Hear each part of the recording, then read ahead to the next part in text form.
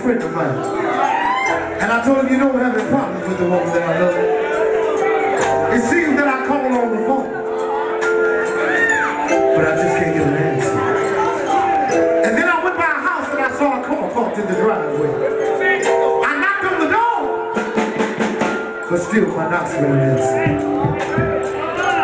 And finally I went home and I watched television. And then I played my records until I just didn't want to hear them anymore. And finally I found myself going to bed, only to wake up a few hours later. And the tears were rolling down my face.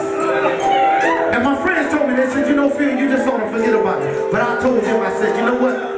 Maybe you've never been in love with me.